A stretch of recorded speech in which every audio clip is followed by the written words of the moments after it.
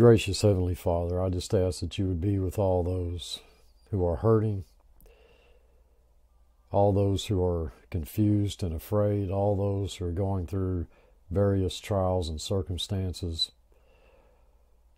I just ask that you would comfort them and give them peace. Give them, Lord, set down deep in their heart the desire to grow in grace and knowledge of you. We're thankful for the opportunity you give us to spend time in your word, to study your word together. I ask that you would filter out all of that which is nonsense, but just seal to our hearts only the truth of your word, for it's in Christ's name I pray. Amen. Hi again, this is Steve at blessedhopeforever.com. We're going to continue on in our study in the book of Revelation. We're in chapter 13. I want to spend a little more time talking about the subject that we discussed in our last video. Except this time I'm going to throw caution to the wind, and I'm going to tell you I really don't care to continue on using code words or secret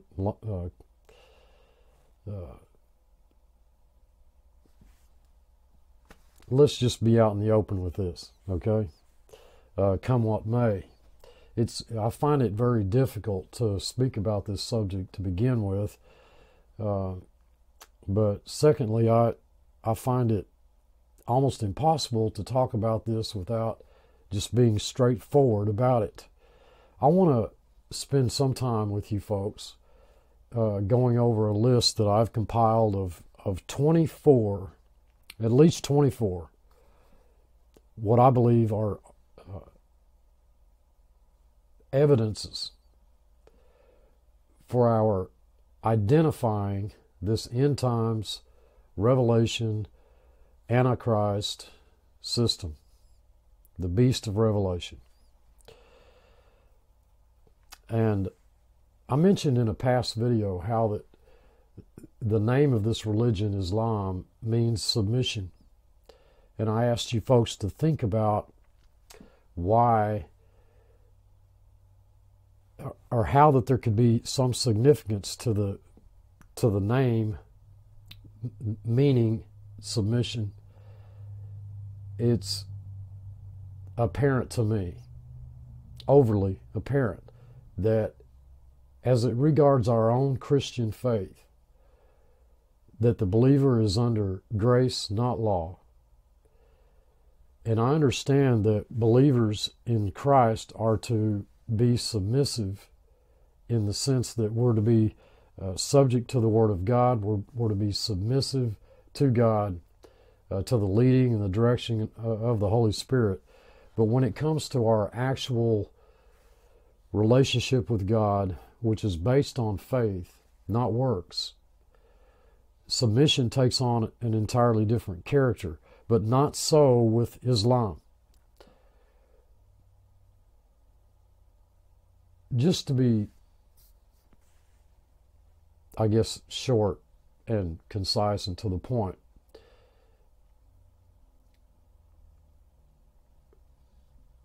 in our relationship with Christ, in the Christian faith, we know that legalism is defined as living our lives under the principle of law keeping as a rule of life. We operate, we function according to the flesh, we walk according to the flesh, not according to the Spirit. It amounts to wood, hay, and stubble, not gold, silver, and precious stones. The fact of the matter is, despite what most Christians, I believe, today believe, we are not under law, any form, any principle of law whatsoever. We've died to the law that we might live unto Christ. So submission in that sense is not biblical. And so what we're looking at with Islam is, we see it in the very meaning of the name Islam, is submission, legalism on steroids. And I would say that even that doesn't go as far as it should in defining the term submission as it regards the religion of Islam. So I just wanted to point that out. So I'm going to go through these, and I hope that you don't find this boring. I hope that you find this enlightening. I hope that you find this helpful. I believe that we are we're living at a time in which we need to know this. If God did not intend that we understand this, then all of this would be hidden from us. But the fact of the matter is it's not. We can know, and we can benefit by knowing. And I understand, folks, all of the arguments concerning this identity of this end times, Revelation, Antichrist system, and how varied the opinions are. I understand that. But I'm going to tell you that I've looked at this for years. The weight of the evidence is that it's related to the second largest religion on the planet, Islam. And I think that you'll see as we go through this, it's for very good reason. It's almost a common sense discussion. I want to talk about the Daba. We're going to talk a little bit about the Daba in Islam, which is, they use that term to refer to as the beast. The Daba will emerge from the earth. In chapter 13, where we're looking at a beast that rises up out of the earth. In Islam, this is the Daba. It emerges from the earth. It shakes the dust from its head. It will have with it, according to the writings of Islam, it will have with it the ring of Solomon and the rod of Moses. And people will be terrified of it, and they'll try to run away, but they won't be able to escape, because such will be the decree of Allah. It will destroy the nose of every unbeliever with the rod and write the word kafir, unbeliever, on his forehead. It will adorn the face of every believer, and it will write the word mu'min, faithful believer, on his forehead, and it will speak to people. Allah says in the Quran, and when the word is fulfilled concerning them, we shall bring forth a Daba from the earth to speak unto them, because mankind had no faith in our revelation. I'm reading this is from the Quran. And in Revelation chapter 13, right here in this chapter, he, the false prophet, causes all, both small and great, rich and poor, free and slave, to receive a mark on their right hand. That's also translated arm, or on their foreheads, where no one could buy or sell without this mark. That is the beast's, the name or the number that stands for the name. The Hadith states the task of the beast will be to distinguish the believers, the Muslims, from the non-believers with Prophet Moses' staff. It will draw a line on the forehead of every Muslim believer, whereby his face will become bright and luminous, and with the ring of Solomon it will seal the nose of every non-believer, whereby his whole face will become black. So there will be complete distinction between the Muslim and the non-Muslim, so that if many people sit at a dinner table, the Muslim and the non-Muslim will be distinguished from one another. This is their own words. This is in their own words. So I'm going to say that the Daba is number one. That's number one on my list as what I believe is evidence that their beast is the beast of Revelation. Muhammad himself stated that at judgment, Allah brings forth a badge or a mark that he gives to the Muslim, and written across it is, "There is no God but Allah, and Muhammad is his messenger." And this badge, this mark, will save the Muslim from damnation, and it must be worn on the right arm or the hand. The Greek word for mark used in the text is charagma, which is translated a scratch or a etching, a stamp or badge of servitude. Strong's 5480. The Greek word for right is dexios, which means one's right hand or side, which includes the arm.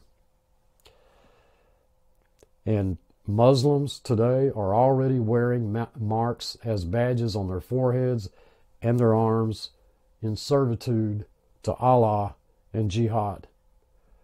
The only thing left to be instituted is the official mark, which will be linked to buying and selling and worship of the beast who claims to be God.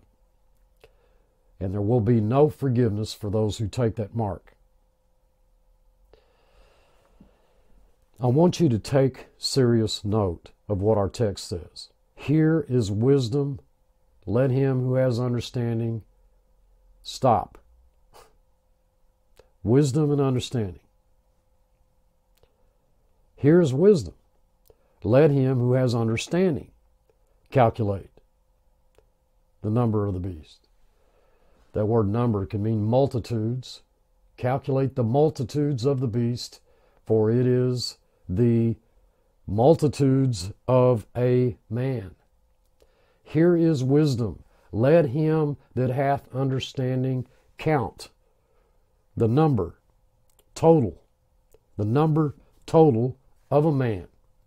That can mean a race or group of mankind. Folks, I'm looking at strictly at the original Greek text, and I'm giving you honestly the definitions of these words. The number total of a man can mean a race or a group of mankind. Count means to vote. It's the word was used where pebbles were used in casting votes.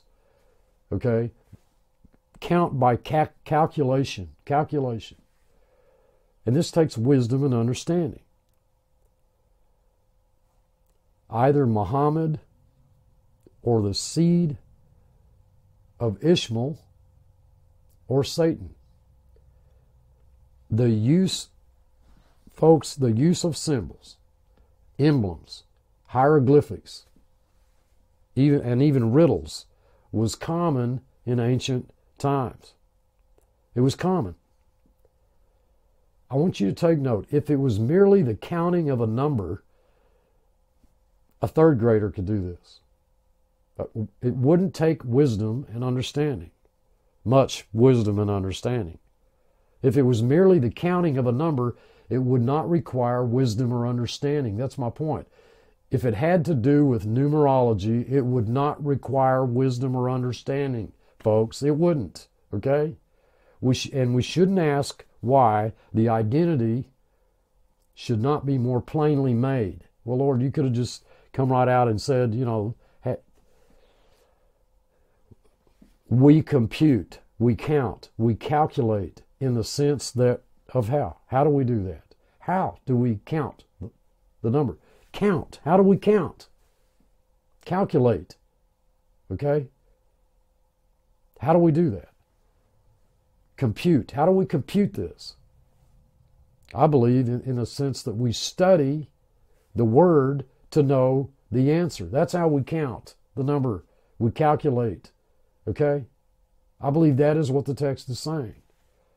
The description given in Strong's is that these are three Greek number symbols. Okay? Chi, Ki, stigma. All right? And that these letters are used as numbers. Okay? 666. Now, this confusing description, along with the fact that there are clearly three symbols, but all are given the same heading in Strong's, is really pretty strange. As if the translators really didn't know what these symbols were, but they tried to force them into the Greek language. Okay? I want to suggest that these are not Greek symbols at all, but rather the Apostle John saw the symbols of another language that he faithfully wrote down, not knowing what they were. If you go to the oldest manuscript of the New Testament in existence, the Codex Vaticanus, you see these symbols as being less Greek and more something else. I believe these symbols represent an entirely different language than Greek. Taking the context of Revelation 13, where it's being revealed to John what the mark of the beast is, it is possible that the mark, name and number, multitudes of the beast, could be in the language of the beast. I mean, John often described things that his first century mind couldn't comprehend. War machines and technology that would be like magic to someone from his time. He faithfully wrote down what he saw, and he used first century language to describe 21st century technology. The language of the Islamic beast is Arabic, just as the language of the Greek beast under Alexander the Great was Greek. Although the New Testament was written in Greek when God showed John the mark, the name, the number of the beast, I believe he showed John in the beast's own language, Arabic. Hang with me, folks. This gets better. The most common symbol in all of Islam, like the cross is to us, is called Bismillah. Okay? In Arabic, it means in the name of. Okay? Bism means in the name of, and Ilah or Allah is Allah. So this symbol, Bismillah, all right, in the name of Allah. If you buy any copy of the Quran, or you go to any Islamic website, you'll find this symbol there. This symbol can be, it can and has been rotated all degrees, different ways in Islamic literature, and it has the exact same meaning, same emphasis, no matter how it's rotated. Also, the arrow-like line that's pointing upward on the right side is often drawn elsewhere on the symbol through the center, to the left, or not at all, depending on which Arabic writer is doing the writing. But you do a search for Bismillah on the internet, and you'll see the several variations, and you compare that with the middle symbol found in the Codex Vaticanus of Revelation 13:17. Folks, listen. 666 has led to nothing but confusion and ridiculous speculation for centuries. It is not about gematria. It's not about numerology. It's about imagery. Okay? It's about symbolism. The second most common symbol in Christianity is the fish. So we have the second most common symbol in Islam, the crossed swords, okay, which is used to denote military conquest. Putting the mark of the beast together in Arabic, we get, in the name of Allah, there will be jihad, consisting of hordes, multitudes of Islamic warriors, just like the glory days of the Caliphate hundreds of years ago. So the mark will contain both the name of the beast and the numbers, multitudes of people who are part of and worship that beast. And we know in Revelation 20, those who do not take this mark will be beheaded. And Islam is the only major religion that still beheads people. And as you know, well, we ourselves witness this type of beheadings.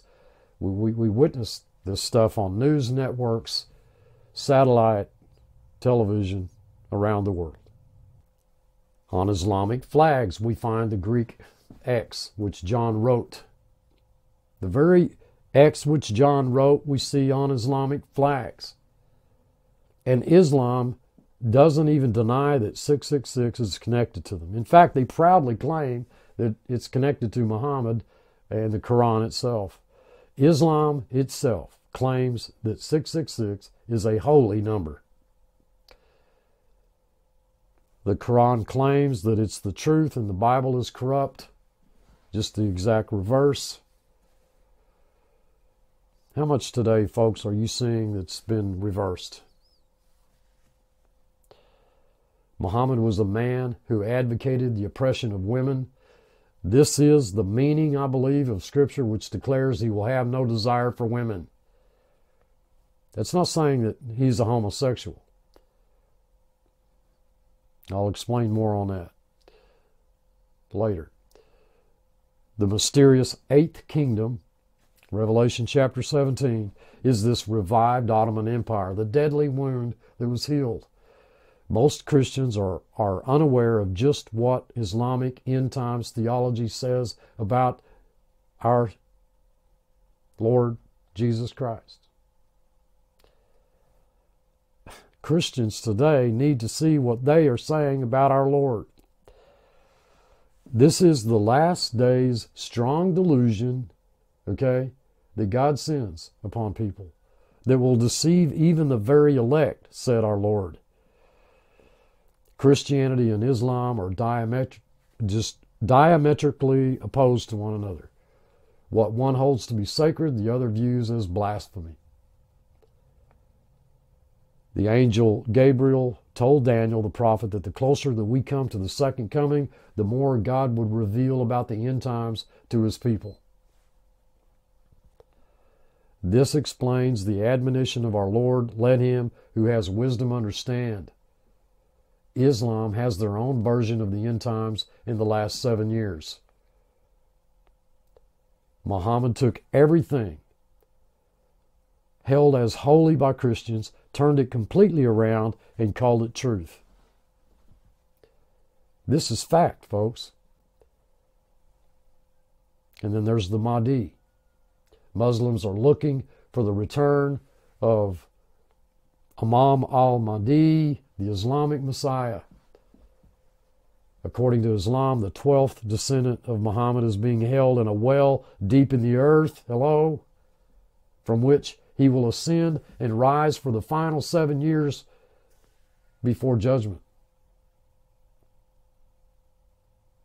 At the beginning of that 7-year period, he'll come out of the well and he'll begin to establish an Islamic world empire. This world empire, this world order will dominate the entire world through false peace and then military conquest. Muslims say that their Mahdi's name will be Muhammad bin Abdullah. The Bible calls the Antichrist the beast who comes up out of the abyss. The similarities to the Mahdi, which is also said to ascend from an abyss, is too coincidental. If you're watching this video and you are seeing these things begin to occur, you will hear people saying that Jesus has returned. They're telling you he never died, but he was caught up to heaven by Allah, but that Allah has sent him back to earth. You'll hear it said that he lied to everybody, that everyone misinterpreted what he said, and that he never claimed to be Allah's son. Right now, you're probably hearing him declare that Islam is the way, the truth, and the life, and that you must convert to Islam or die. But what they are telling you is a lie. What you are witnessing is Satan's counterfeit religion to Christianity, which was the truth that you failed to hear. And soon he and Mahdi will team up and systematically kill all the Jews in the world and force everyone else to convert to Islam or die by the sword. If you should survive this period of tribulation, you will see the Mahdi and Muslim Jesus gather their armies together to fight the Dajjal. But I want you to know this. Though they will claim that their Dajjal is their Antichrist, He is the true Jewish Messiah. And he is coming in the clouds to rescue his people, the Jews. They are telling you that their great army will fight against the Dajjal and win. And that in the end, the world will finally be at peace. Don't believe them.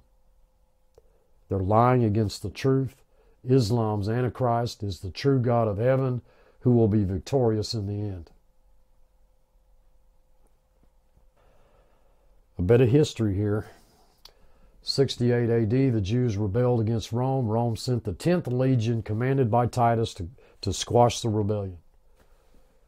In 70 AD, Rome won in complete fulfillment of the prophecy of Daniel. Historical examination of the Roman 10th Legion proves they were not from the western half of the empire, but the eastern half, which was the Middle East. Titus was the commander of all the eastern legions and not the western. The Roman 10th Legion that destroyed Jerusalem and the temple consisted of Arabs, Syrians, and Turks, all of which are now Muslim countries. This is history. This is fact. There are many names given for the Antichrist: son of perdition, man of sin, etc. Some of the names are ones that speak to his lineage, such as the Assyrian, king of the north, and king of Tyrus. That biblical perspective is geographically and spiritually from the standpoint of Israel, not the United States or any other country. The Antichrist must come from the north of Israel, which leaves Lebanon, Syria, Turkey, or Russia. There's absolutely no scriptural evidence that he comes from Russia, even when you take things as allegorically as possible, which leaves Lebanon, Syria, and Turkey. Ancient Tyrus is modern-day Lebanon, which leads us into his next name, the Assyrian. If you check your old Bible maps, all three of the aforementioned countries were part of the ancient Assyrian Empire. More evidence for Islam. This being Islam. Folks, he changes times and laws. I'll bet you there's probably not very many Christians who will read that and stop and just spend time pondering those words. And shall intend to change times and laws. Daniel chapter 7. Islam has its own set of laws called Sharia law, and these will become the rule of the Islamic Empire, replacing any other laws and rules that nations have established. Time-wise, most of the world operates by the Gregorian calendar, which includes BC and AD. The Muslims, however, operate by a different calendar.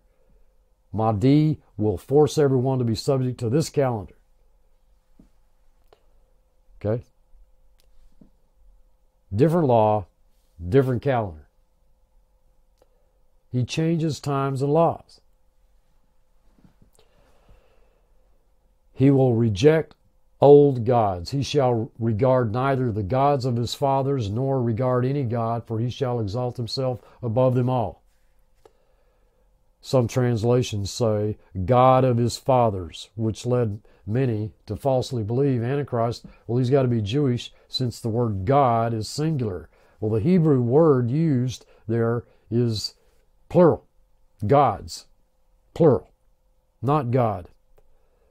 So it should read, he, the Antichrist, shall not regard the gods, plural, of his fathers. Before Muhammad and the Arabs worshipped, over 300 gods. And Allah was the moon god. So that's the crescent moon on the Islamic flag. Muhammad came along and declared all the other gods to be false and that Allah was alone in his godhood. Okay? I pointed this out I think in my last video. So Muhammad did not regard the gods of his fathers, and neither shall the Mahdi, the Antichrist Mahdi. He does not regard desires of women. Okay? Sharia law is very oppressive and denigrating toward women, and it was created by Muhammad. We know he'll be a master deceiver. There are many verses that state that this Antichrist, Mahdi, will be deceptive. He'll successfully deceive many, even the very elect, as Jesus put it. Well, Steve, does the Quran say that lying is a sin? Yes, it does. The Quran says lying is a sin, but the context is one Muslim lying to another. That's not that Muslim lying to you. They are commanded to conceal their Islamic faith to a non-Muslim. And this deception includes speaking lies and spreading disinformation in any form. This is why terrorists lived and worked in the USA, probably still do today, until one day they're caught in a plot to blow something up.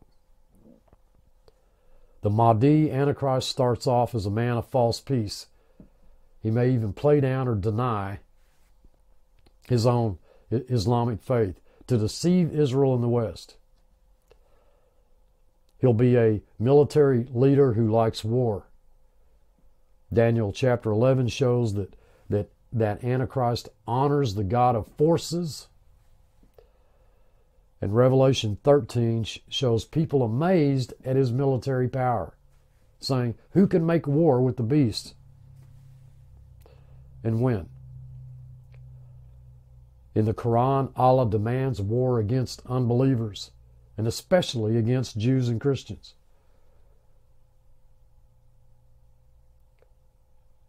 The Mahdi and Muslim Jesus are predicted in Islamic end times theology to make war on all those who do not convert to Islam. He persecutes Jews and Christians. This chapter, Revelation chapter 13, makes it clear Mahdi, Antichrist, makes war on the saints and prevails against them. He fights against other nations. He shall act against the strongest fortresses with a foreign god, says Daniel. That verse is fascinating because it clearly shows that Antichrist will have the opposition even before Christ returns from the strongest nations, who also worship a different god than his.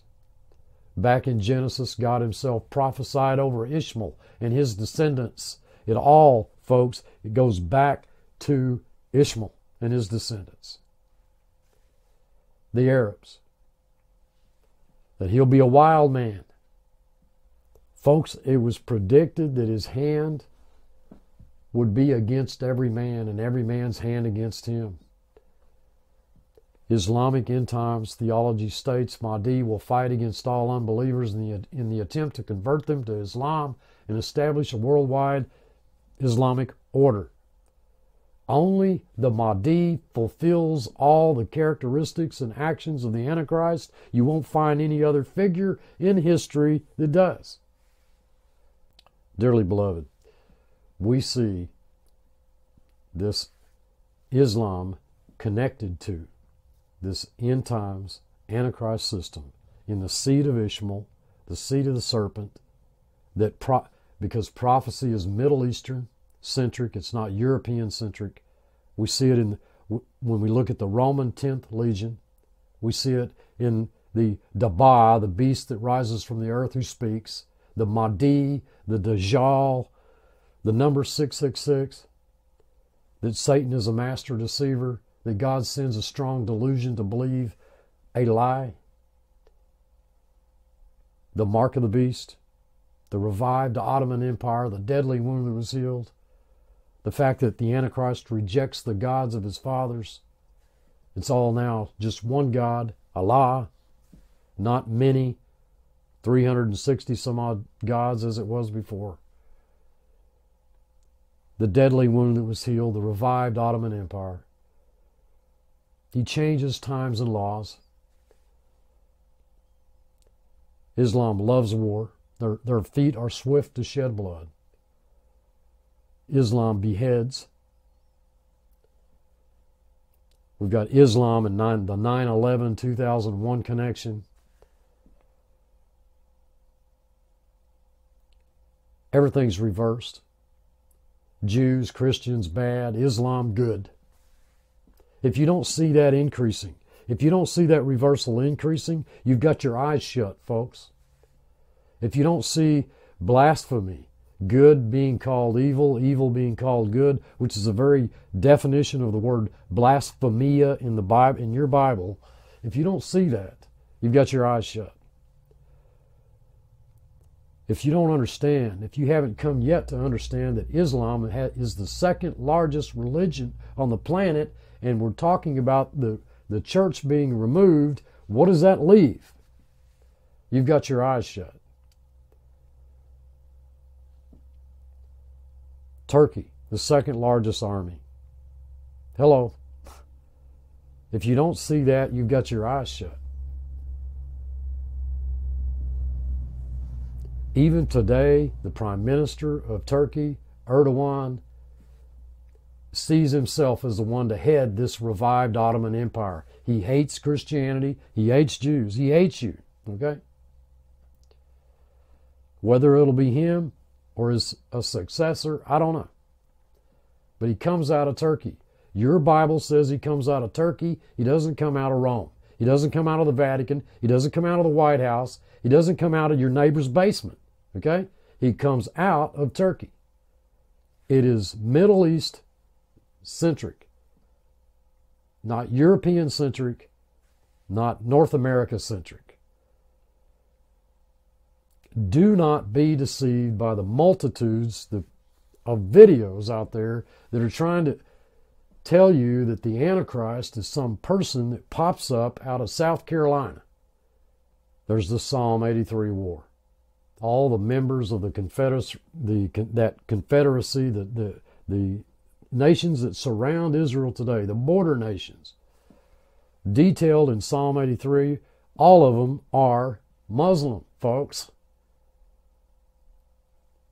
Each of them is the subject of specific judgments which are detailed in Ezekiel. Who does he fight, folks, against at the second advent? Take a look in your Bible. Who does he fight against? Here's a news flash for you. They're all Muslim nations. He is seen coming out of Edom with his garments drenched in the blood of Islam. Okay? I'm talking about your Lord and Savior, my Lord and Savior, Jesus Christ. He is seen coming out of modern day Jordan with dyed garments from Basra. We are right now seeing the mindset of this Antichrist system permeate, infiltrate, dominate just about every institution, every organization on the planet. If you don't see that, you've got your eyes closed. Look, I love you all. I truly do. Rest in Him. What Christ desires most of us above all else is that we trust in Him. I thank you all for all of your prayers concerning the direction of this ministry, my health. Know that I pray for you all constantly. Until next time, thanks for watching.